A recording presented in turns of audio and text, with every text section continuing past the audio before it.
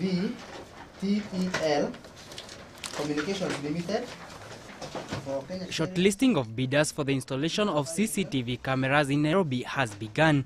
Close to 100 bidders who presented their tenders to the Metropolitan Ministry today witnessed the opening of the tenders for the phase 1 of the project that will cover the Central Business District at a cost of covers 2.6 billion shillings. Africa Assurance Company Limited. The Metropolitan Ministry is planning to install high-tech CCTVs with face recognition techniques that will make it easy to identify individuals involved in crime.